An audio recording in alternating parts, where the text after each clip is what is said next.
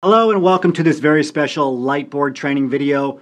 I'm Isaiah, your host, and today I want to talk about something that for academics, for us as academic PhDs leaving or trying to leave academia for industry, it can be hard to understand the shift in mindset and social norms that we have to make if we want to move from, academia to industry, So academia has its own values, it has its own mindset.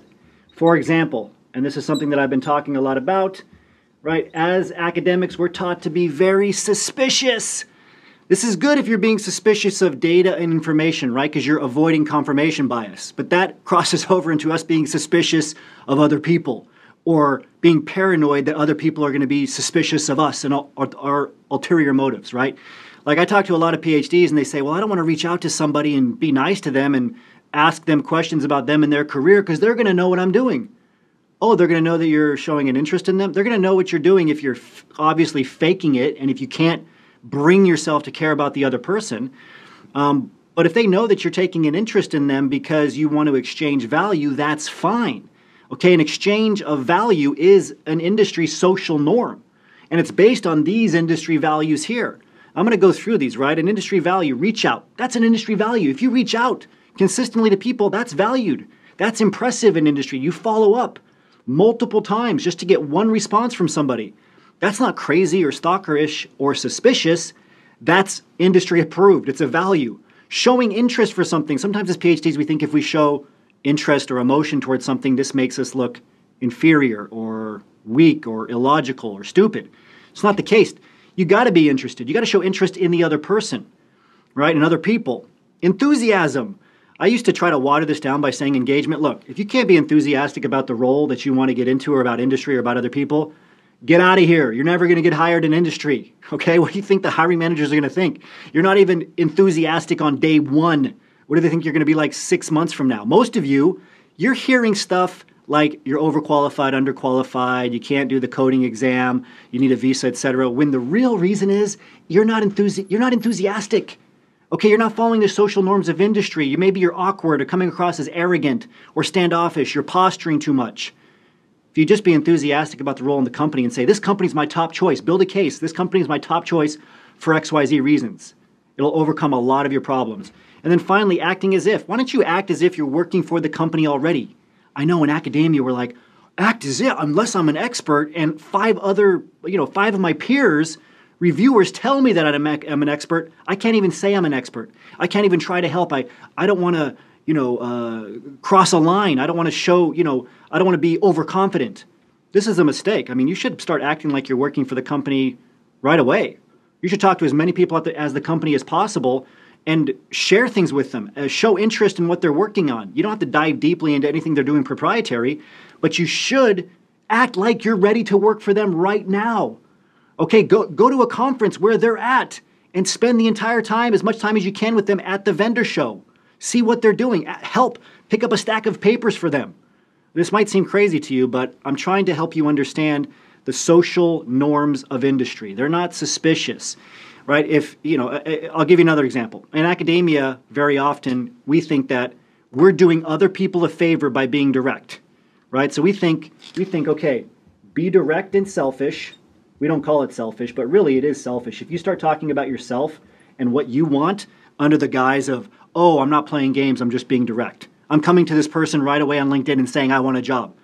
That's selfish, You're not doing them a favor. You're not showing interest in them first, not asking about them, their career first, not congratulating them for anything, not asking for advice or opinion or adding a value in any way. That's actually selfish. That's not you being direct, okay? So that's one academic social norm, And then I already talked about this one being suspicious all the time. So you can't do that. So I want to talk about reach out number one. On LinkedIn, you know how many people you can reach out to per day as long as your ratio of those that connect back to you doesn't get too out of whack? You can reach out to 50, okay? 50 connections per day. 50! I bet that changes your threshold a little bit. Why is this 50? Because that's a social norm in industry. This is normal. As long as you get 10 or more of these connections connecting back to you, you should be able to continue to connecting at that level, 50 people every single day. So if you're sending specific messages to the people you're reaching out to, You can connect at this level every day. What are you doing currently? If you actually had to count how many people you've connected to and sent a message to when you connected, 2, 3 people per day? 5? Like I usually hear like at the highest level of PhDs that I talk to before we work with them in our program, like 5.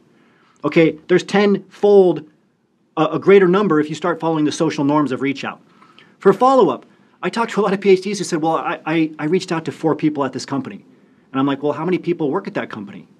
Oh, it's a larger company, so like 40,000. Okay, so you've reached out to 4, right, out of 40,000. Why did you stop at 4?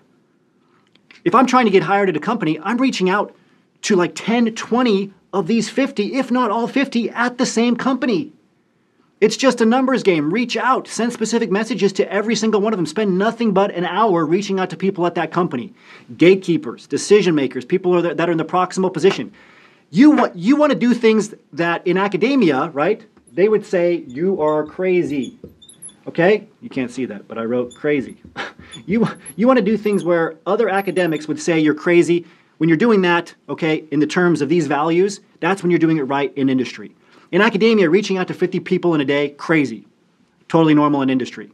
Okay, following up with hundreds of people, or reaching out to hundreds of people, following up with them every 3 or 4 days, adding value, not doing anything passive-aggressive like just seeing if you saw my last message, but following up, building those relationships, dozens and dozens and dozens at a time at a single company, crazy in academia, normal in industry. You're trying to get hired there. You want to get on the radar of everybody you can at that company.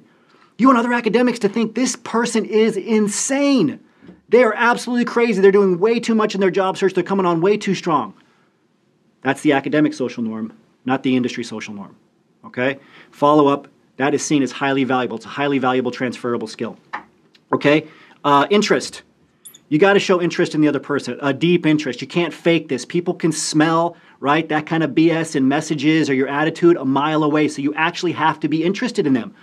I mean, these people you're reaching out to, you should be interested. They got into the careers that you want to get into. They got into industry, which is where you're trying to go. So show extreme interest. And that goes hand in hand with showing enthusiasm. Quit dialing it down. Nobody wants to hire the cool kid, okay, that thinks that they're too cool to act excited about the job or the role. That's just a screen for your own fear of getting rejected. You got to be enthusiastic. For every one person you lose by being too enthusiastic, you're going to lose 99 by not being enthusiastic enough. And then finally, you got to act as if. Okay, what does this mean? I mean, how could you, right, how could you work for them now? How could you work for them now? What could you do? What could you gather for them? Any little detail that they give you, anything that they're working on, right? Find out information about it. Ask what you could do. Try to get around people in person who are working at that company. Reach out to as many of them as you can and see what they're working on. Send them an article. Send them some sort of information that you found. Don't try to act like you know everything, but in any way, if you can make things easier on them, right, in terms of even just the way they reply to your initial messages. You ask about them, what they're working on, what they're doing, instead of about yourself or help right away. That can be helpful. All right, so hopefully this helps you reframe things a little bit. Stop thinking like an academic. Stop following the academic social norms of what is normal. Stop being suspicious, direct, and selfish. Start following these industry values and you will get hired on your timeline into industry. This takes us to the end of this Lightboard training video. As always, remember your value as a PhD and start thinking and acting like a successful industry professional.